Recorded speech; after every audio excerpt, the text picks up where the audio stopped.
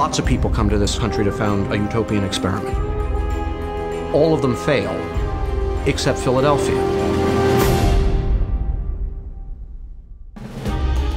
Philadelphia has set the national agenda across 300 years of asking these very, very big questions.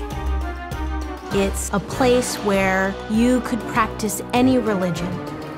You could publish any point of view and go in any direction you wanted.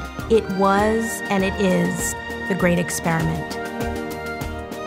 It's happening without people even knowing it's happening. Philadelphia remains a place for people to come and try their luck. This is a colorful town. Show business, politicians, characters. There was an elite civic community who had tremendous authority. Ideas can get a foothold here.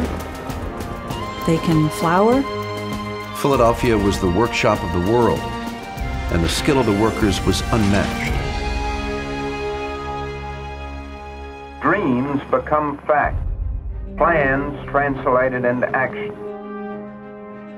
Philadelphia had some extraordinary talent, young political leaders and reformers. If you're going to make it in this city, you're going to have to dig a little deeper than your fear. Philadelphia goes through its ups and downs. You were defined by your ethnicity, your ward, your parish, where you belonged. This is a time of tremendous peril, and yet you have people who are willing to risk it all. There are opportunities, but you have to fight for them. I want to be superior, so I want to say we shall overrun. Philadelphia can lead the world. Passions run hot, and the resulting battles fierce. They come to Philadelphia because it's a place that rewards moxie. It has all the potential, but it's not realized yet.